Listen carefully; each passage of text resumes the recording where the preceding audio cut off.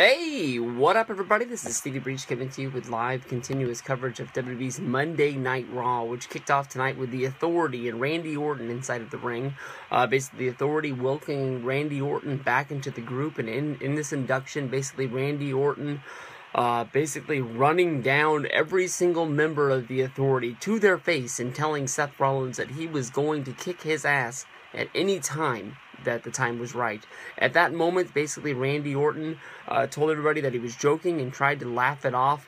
And, basically, they said that tonight they were going to have a 2-on-1 main event where hopefully we will finally see the RKO that we've all been longing for so long. From there, we go to the opening match of the night, which was Daniel Bryan going up against Wade Barrett in a very, very good, awesome match. The only problem that I had with this match was that they hyped this match up like it was an Intercontinental Championship match. Basically, the hashtag was IC title. They made you really think about it. I know that I should be paying more attention to the show. Daniel Bryan seems like he's going to be the last guy added to the Intercontinental Championship ladder match at WrestleMania 31 with, Dean Ambrose, R-Truth, Wade Barrett, Dolph Ziggler, Luke Harper, and Daniel Bryan himself going into the match. Honestly, in my mind, I think Dean Ambrose has to be the odds-on favorite to win this. But, Wade Barrett going up against Daniel Bryan is a great match. We saw these guys have a good little run in NXT. They had a good little series of matches when Daniel Bryan was the Money in the Bank,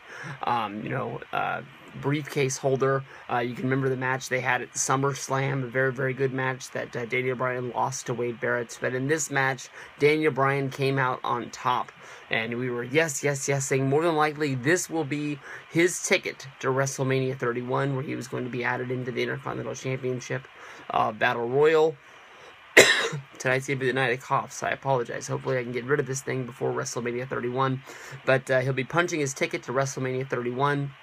From there, Daniel Bryan can be inside of this match and no longer be the guy without a match. And we can see the direction that Daniel Bryan's going in. I think that Daniel Bryan's going to be added into this match, but at the end game out of WrestleMania 31, more than likely he's going to have to become the #1 contender because Brock Lesnar won't be around, and Roman Reigns is going to need a contender for that WWE Championship.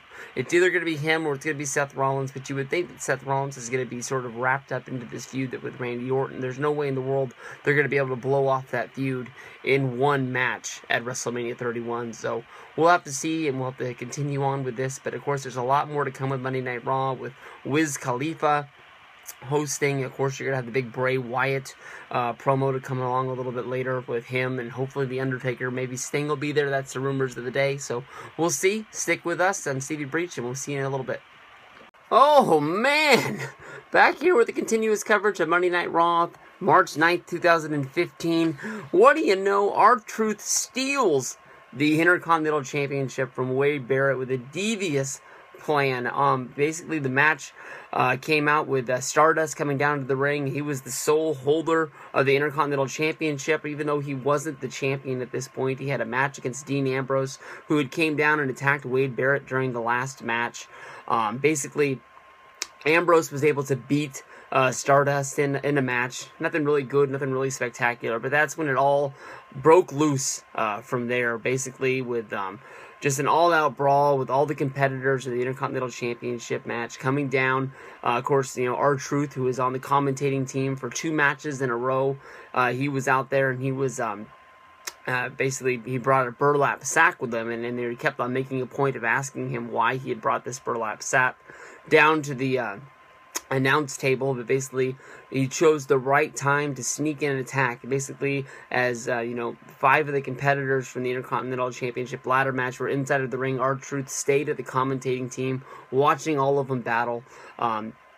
And basically, they went through, and Daniel Bryan was the first one to hit the ring and start the attack. And then from there, just added on. And basically, everyone hit their finish as, Stardust started off by grabbing, I believe, Ambrose and hitting him with the Crossroads, which was followed by, let's see if I can get this all right, Ziggler delivering the super kick, which led into Luke Harper hitting him with the big clothesline, which then turned into Daniel Bryan hitting Luke Harper with the big high knee, taking him out. At this point, R-Truth had sneaked over to the ring, and at that point, he had grabbed the championship, put it inside of the burlap sack, and returned back to the announce team. At this point, Daniel Bryan was attacked by Wade Barrett and laid out. Wade Barrett came over to the commentating team, demanding that he knew that R-Truth had the Intercontinental Championship inside of that burlap sack, and basically bullied R-Truth into giving him the championship so he would be the rightful holder.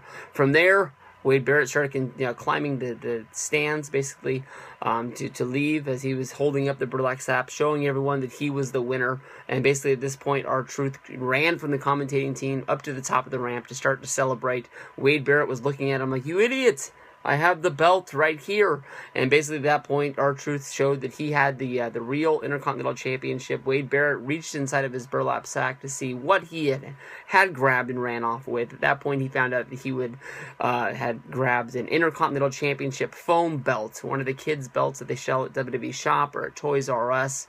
And he was fooled how he could have known that he was walking away from the commentating table with a bag that weighed less than 3 pounds. It was not the real Intercontinental Championship. I will never know, but then again, that is television. But as of right now, after seeing all the guys battle inside of the ring, they do this all the time. Whether if it's the last Raw before a Survivor Series, or if it's the last Raw before a Royal Rumble, seeing all the guys get in there and basically just start throwing punches and start beating the crap out of each other. I can honestly say right now I care more about that Intercontinental Championship match more than I did a few minutes ago. I'm not sure how Stardust plays into this, that they just needed somebody for him to, for Dean Ambrose to beat, even though he was at a start, the downfall of finishers.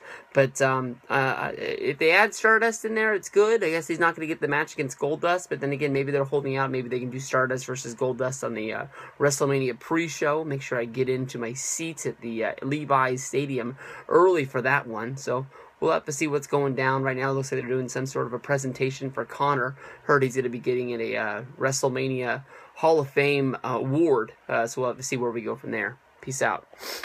Wow, that was a big one. Brock Lesnar coming out there on the WWE Monday Night Raw. Anytime Lesnar's around, it's always a big deal.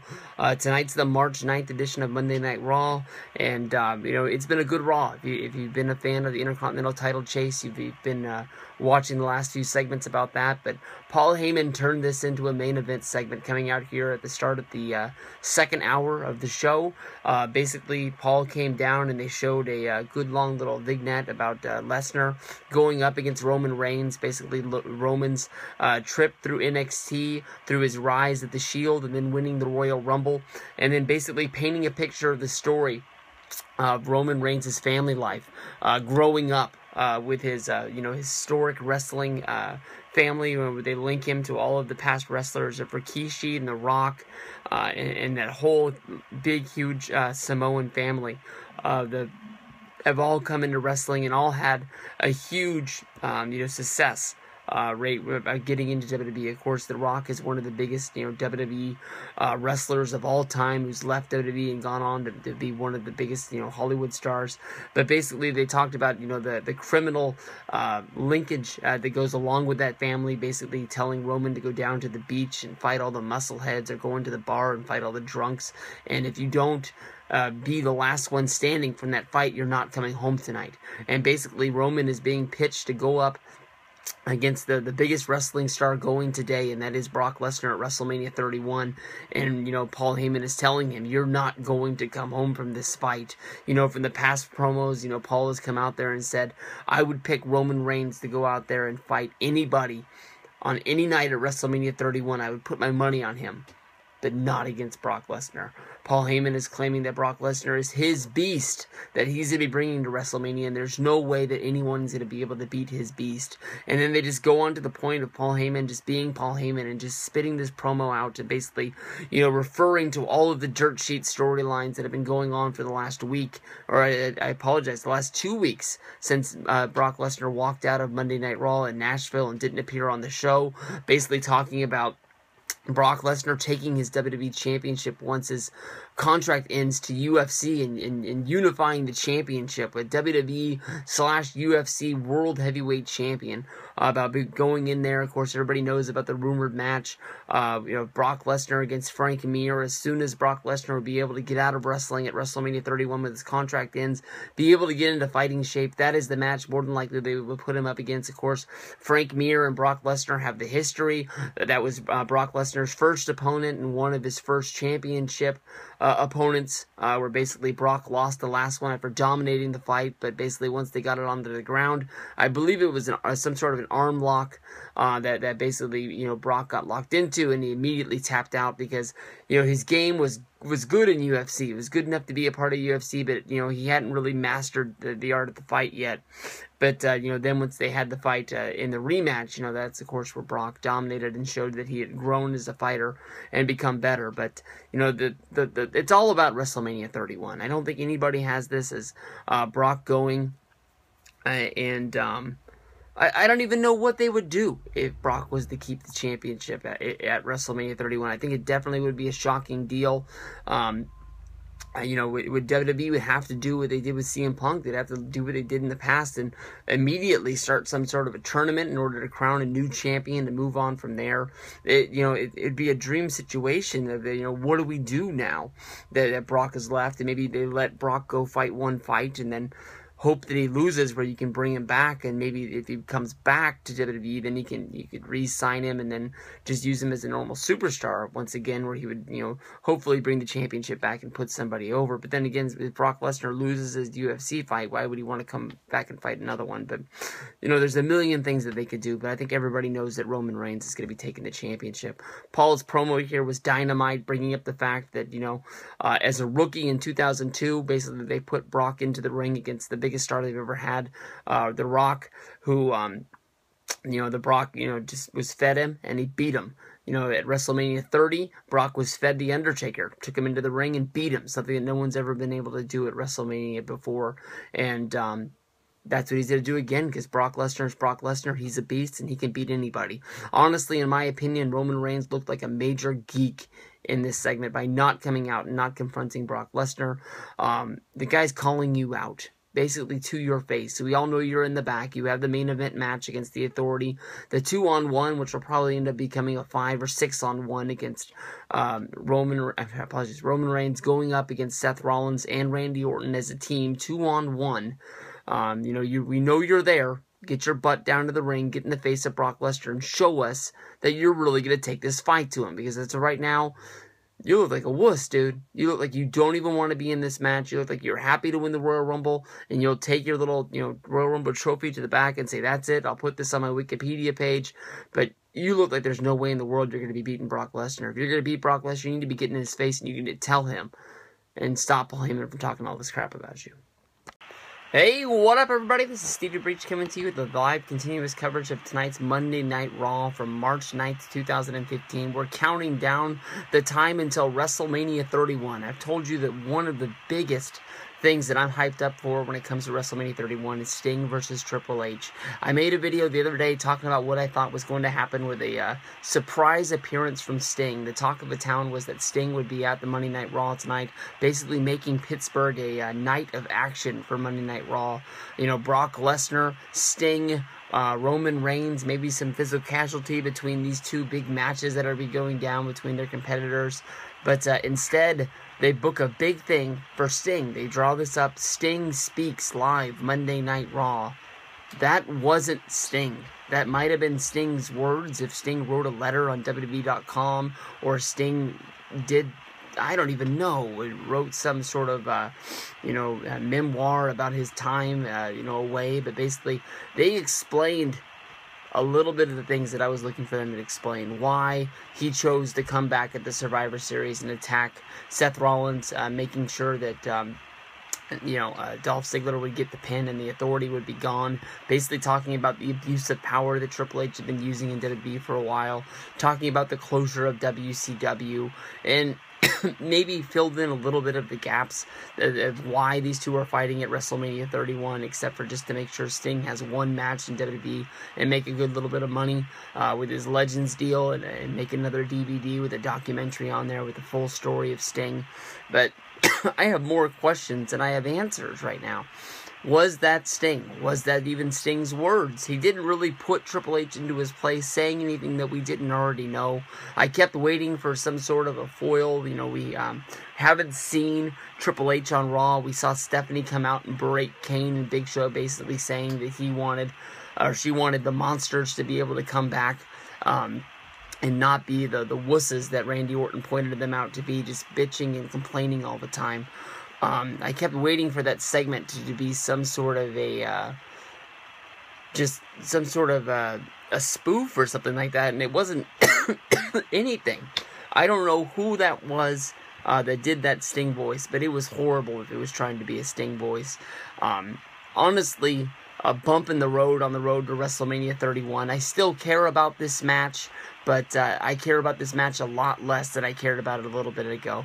Rusev's coming down to the ring right now. I guess it's going to be Rusev going up against Curtis Axel and Axel Mania. This is the match that I really care about, so we're going to cut this video. I'm sure I'll be making more videos about Sting versus Triple H at WrestleMania 31 in the near future, so we'll see what goes on from there.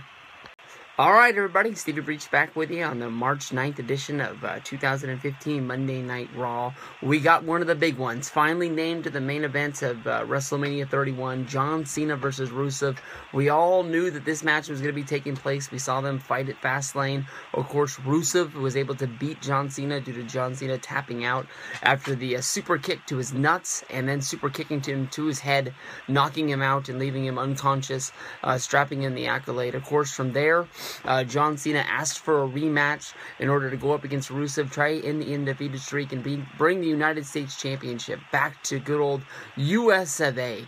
Well, Rusev didn't like that plan, and he did not accept the rematch. John has asked Rusev for a match twice. John approached him in the back tonight, basically delivering a big, huge promo where he said that, you know, he was spitting in the face of America, and that, you know, he was standing up to fight the good fight, and, you know, John wanted to have this. The big match for tonight, of course, it was a lot of a joke, but it was Rusev going up against Curtis Axel and Axel Mania for the United States Championship. Axel came down there. I bet the farm on this one. I really thought that Axel was going to bring the United States Championship home due to outside interference by John Cena. I thought that's how they were going to trick Rusev into accepting the match, by basically being so mad that he lost his undefeated streak, lost his United States Championship, that he would fight John Cena, you know, at WrestleMania 31. And since this is a high-profile match, it would sort of pay back the undefeated streak that he would have lost during this match. But that is not what they decided to go with. Instead, basically, Rusev beat Curtis Axel in very fast fashion, reminding himself that he is Curtis Axel and that he is Rusev. And once the match was over, basically, Rusev grabbed the mic and started spitting the heel words, basically saying that, you know, he was better than everybody else, you know, Mother Russia, blah, blah, blah, all the stuff that we normally hear. From there, John Cena came running down and attacking, got in a little bit of fisticuffs with Rusev, knocking him down, strapping him into the STFU, and not letting go of the hold until Lana accepted the match for WrestleMania 31, making our co-main event John Cena versus Rusev United States Championship match. Who would have known? I don't know if it's official yet, with Daniel Bryan being added to the Intercontinental Championship ladder match. But Daniel Bryan, last year's big winner at WrestleMania in the Intercontinental Championship ladder match. You also have John Cena going after the United States title, while Roman Reigns, the NXT star of the future, going after the WWE World Heavyweight Championship against Brock Lesnar. This is going to be a big one. This is where it's going down. WrestleMania 31. We're all fired up. This is going to be a good one. John Cena versus Rusev. Yeah, let's get this done. We have finally gotten Undertaker's answer to the challenge for WrestleMania 31 that was set out by none other than Bray Wyatt. Bray Wyatt has been poking the beast ever since about Royal Rumble time, all throughout the time, the Fastlane and everything else. Bray Wyatt has been pushing to get a match against Undertaker at WrestleMania 31. And tonight, on the March 9th edition of 2015 WWE Raw, we got an answer.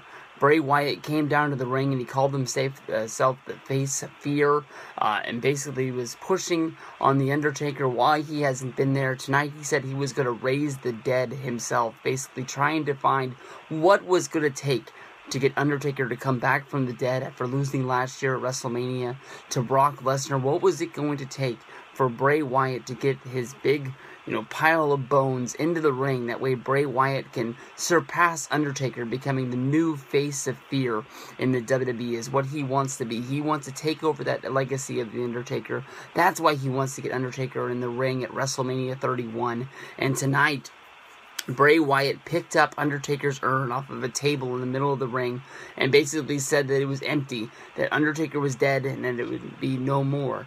Moments later, the urn started smoking, much like the genie's lamp in Aladdin, and smoke started to emerge from there, and from there, Undertaker emerged via, video. You can say via satellite using the WrestleMania 27 Rock joke, basically with Undertaker accepting the challenge of Bray Wyatt, saying that he would face him at WrestleMania 31, which then got Bray Wyatt to the point where he was laughing at the Undertaker accepting his challenge.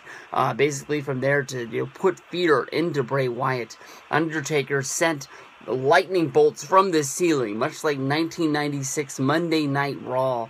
The Undertaker effects of the lightning hitting the middle of the ring, starting the fire on Bray Wyatt's rocking chair, the same rocking chair that Seth Rollins broke, before their big match, I believe at TLC, which sent Bray Wyatt, into almost a puddle of tears, like a crybaby crying. This got Undertaker, Bray Wyatt, to laugh at his challenge. Why at one point this rocking chair meant the world to Bray Wyatt now means nothing. But we are finally getting to see Undertaker versus Bray Wyatt at WrestleMania 31. I can honestly tell you that this match doesn't fire me up this much, but the one thing I can tell you about Undertaker and WrestleMania and WWE is never take anything for granted. Last year, honestly, I thought that Undertaker versus Brock Lesnar was just another Undertaker match. Undertaker got to the point where he was 21-0, and now here he is going after his 22nd opponent. 1, 2, 3. Brock Lesnar got the pin and he got the win, and it was over. And the streak was done, and I can tell you the match wasn't that good, but I wasn't paying that much attention. And if I can do anything in the world, I wish I could be paying more attention to that F5 there in the Superdome at WrestleMania 30, because it was on and cracking from there. Good God. That changed the tone of the night at WrestleMania 30 so much. Everybody knew that Daniel Bryan was going to be walking out with the title. Even after Daniel Bryan won the main event, the walk home from WrestleMania 30, everyone was drained. Everyone couldn't believe what they saw. People were still reacting to Undertaker's loss against Brock Lesnar, basically to the point of the walk home was a death march. I swear to you guys, you had to be there to believe it. Go back and check out the WrestleMania 30, Click 30 videos.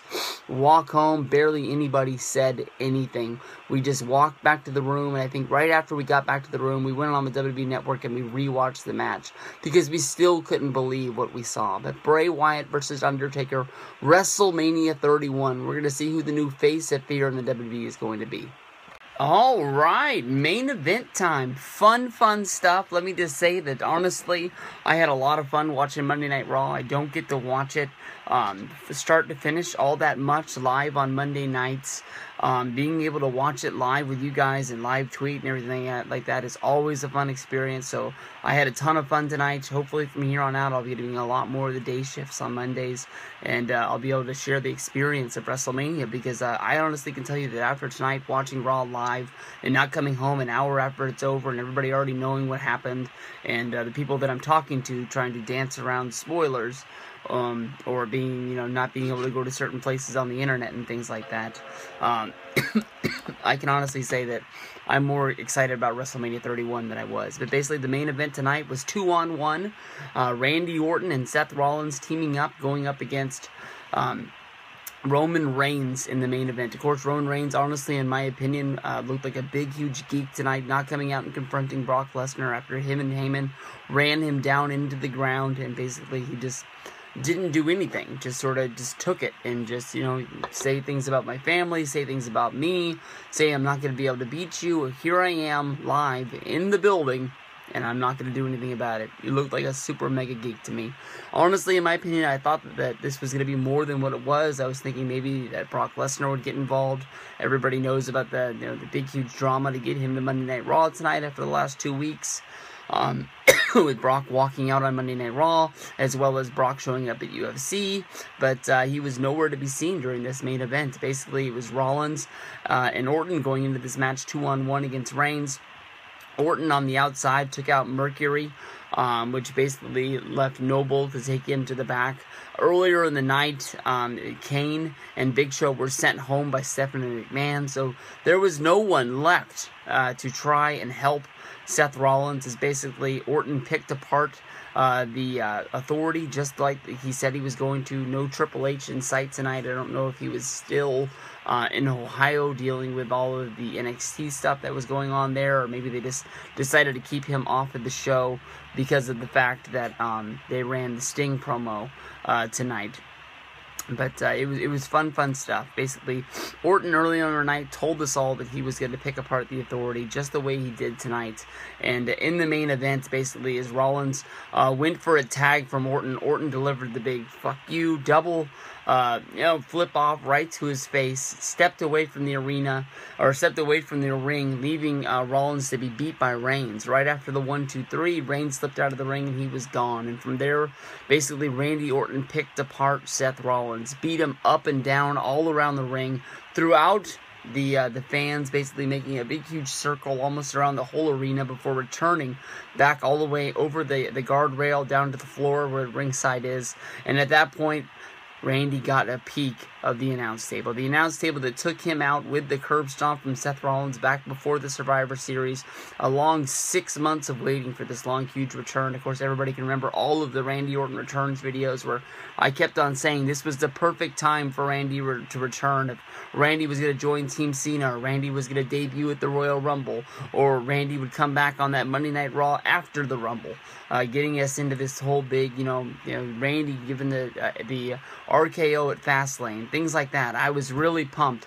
I really cared about Randy more than I did any other time in his career. I can honestly say Randy Orton is probably one of my least favorite wrestlers, but tonight it was on. And when they climbed up on top of that announce table, I just squealed with joy. I almost thought it wasn't going to happen, but we got the mother loads of RKOs with Randy Orton hitting the RKO, which will set up their WrestleMania 31 match come WrestleMania, and I am pumped.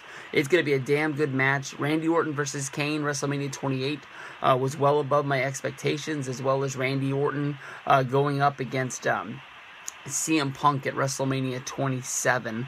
The 30 match was what it was because Daniel Bryan was in there. Of course, I was going to love it. And WrestleMania 29 against the Shield didn't give me any lasting memories. I kept on hoping that Orton would turn. I remember that, and it ended up being Big Show. The guy who promised he wouldn't turned on the team anyways.